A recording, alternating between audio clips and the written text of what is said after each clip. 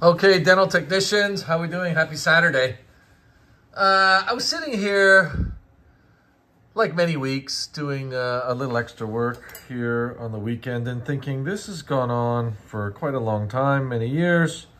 And in front of you, I see a piece of paper. This is Denture Adventure. I'm going to call it 80,001 and 80,002.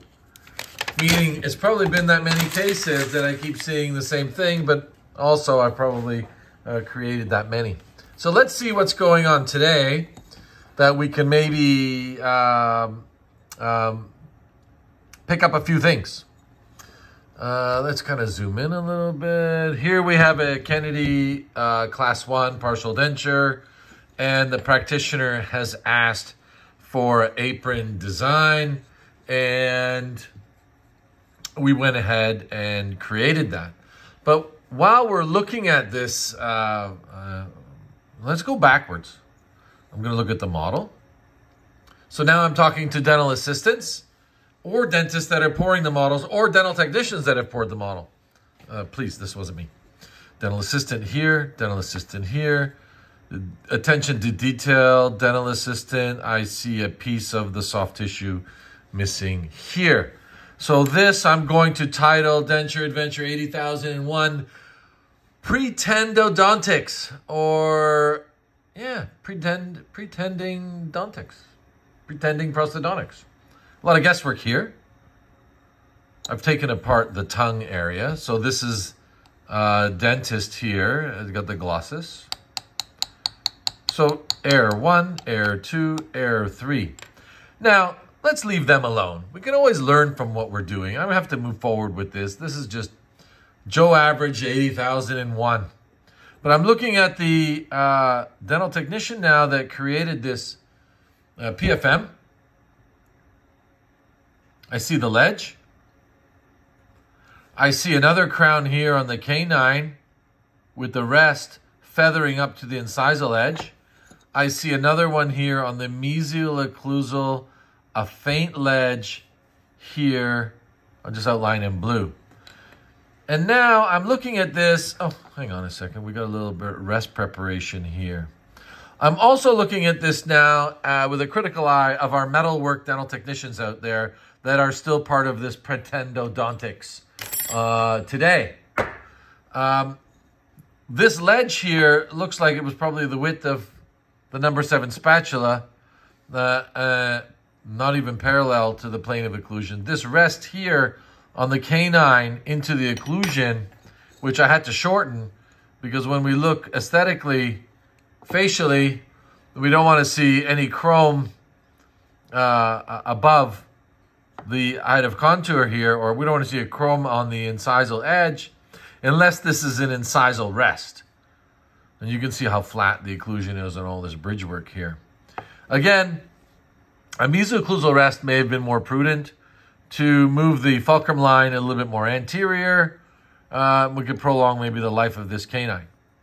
The ledge should be the same width as the throw of the undercut created by the ceramic technician on the buccal. So now we have an undercut, even though it was surveyed, an undercut of maybe a millimeter, where we've got a ledge of about 3 millimeters. Because we want this buccal clasp to engage as long as possible as the reciprocation is engaging the lingual side of the 3-4 on the path of dislodgement. So we don't have that. We don't have it here. We don't have it here. So we've got a dental assistant error. We've got a dentist error. We've got a dental assistant error or dentist error for allowing that to go out of the office. And we have a dental technician metalwork error. And we have a ceramic error on the buccal of 3-4. Now here, incoming myself, no more errors. Make the framework. Fits intimately, perfectly all the way around. Now, no clasps. Dentist has asked for Ticonium clasps. Ticonium clasps or Ticonium wire is not made anymore.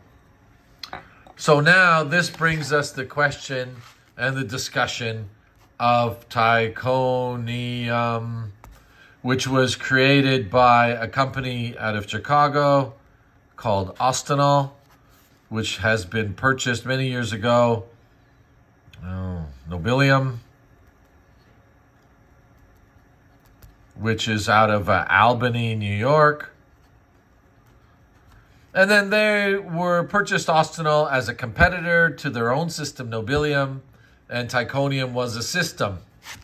And it was a calcium sulfate casted stone investment. So this is below 600 degrees Celsius, casting temperature, where today's chromium cobalts are usually a little bit above 1400 degrees Celsius. If we look at even nobiliums or bagos or dentorums, and the list goes on, but those are, I guess, the main ones. So titanium wire was made to go embedded into a framework of less than 600 degrees Celsius. So Austral has sold to Nobilium. This is back like late 80s or early 90s. And then Nobilium saying, well, hey, people keep asking for this wire, so why don't we just keep selling it? Even though people are putting it into phosphate bonded investments at 1400, and when we put this wire at 1400, which is high in nickel, there's high nickel content in the titanium wire, and what's happening is it's annealing the wire or heat treating the wire, especially if you quench it. So then now we have a dead soft wire. Dead soft wire. Do I have any titanium wire here? I must have a bit left. It becomes really dead soft. So we bend it once, and it remains in this position, like a coat hanger. It's dead soft. Back and forth 2-3 times, it breaks. What's better, and maybe don't fret about titanium being discontinued, is the stainless steel wrought wire clasp. And here I'll solder it to the framework before putting on some occlusion rims, which probably should have been done beforehand. But the dentist is going to say framework try-in and vertical dimension and centric relation, since it's posing as a complete upper denture, all at the same time. So I call this adventure in Prudentodontics 8001 because I think it took me 80,000 to say, can we just stop this? Dental assistant, dentist, dental assistant, metal technicians that are pretending. There's no milled ledges. There's no surveyor here. And then now we're calling ourselves, a dental technician and compartmentalizing our dental technology as to, well, no, I'm the fixed prosthodontic dental technician. Well, if you're the fixed prosthodontic technician, you must know something about partial dentures as well. You can't just forego that information. And I think that's all I can say about this. Titanium is a big kind of angst with me. But I mean, just go with the stainless steel wire. There's more resiliency. There's more modulus elasticity that's not lost after casting at high temperatures. And let's talk about Longspan Kennedy Class 4, Adventure 80,002.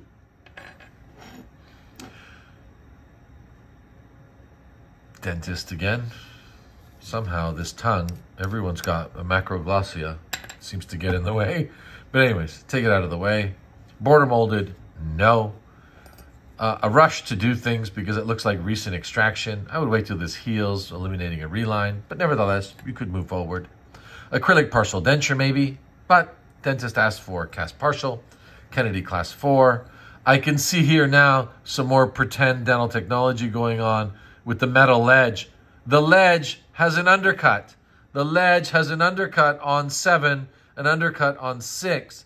So how good is a ledge to have a path of insertion or a path of dislodgement? I have to block out the ledges, and a faint ledge that is kind of inverse here on number 37.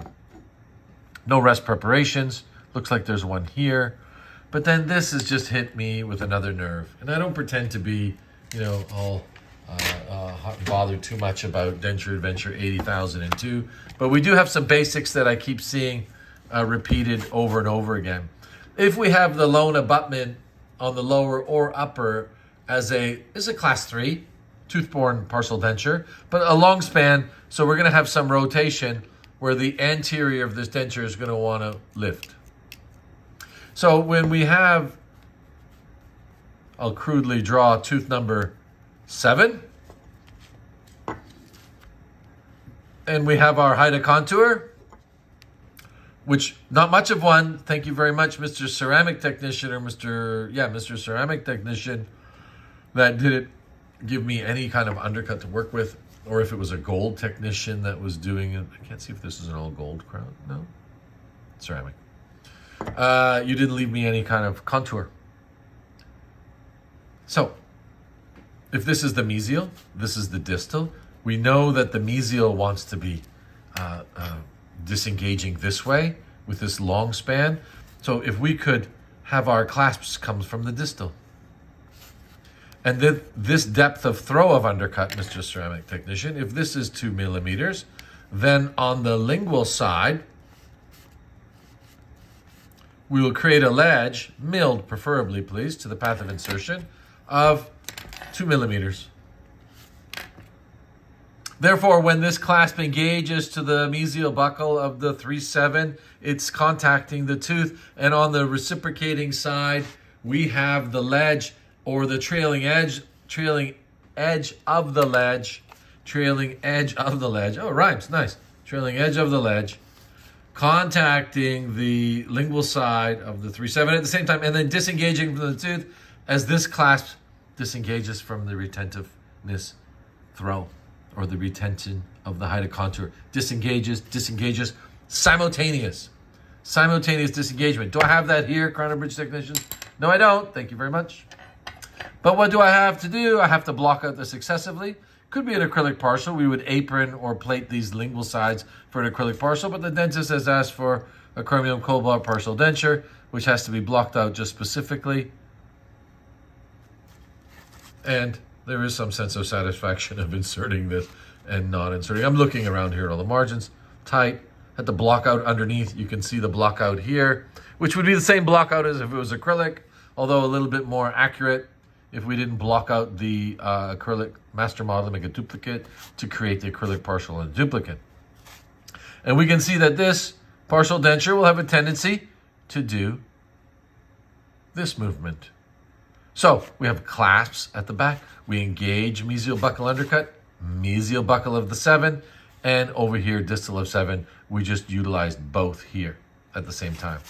So this is a takeaway from the pretendodontics. This is a takeaway that I see all the time, where the clasps, if I would see what I do see, is I see tooth number 7, height of contour, and the clasps going mesial to distal. So if this is the mesial, this is the distal, and the partial denture has a tendency to go here, then this will go down further into Mr. Gingiva. So really not engaging any undercut at all, the further down it goes. And then this tooth here, probably question mark, will be lost in a short time. So, happy Saturday, dental technicians. I hope we take a few things away from adventure number 80,001 and 80,002.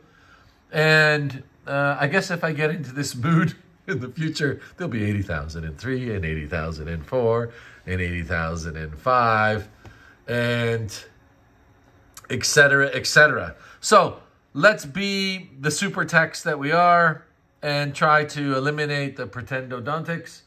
Let's try to eliminate errors, because you know, after X amount of cases, this job is hard. Let's not make it harder. Enjoy your weekend, people. Till next time.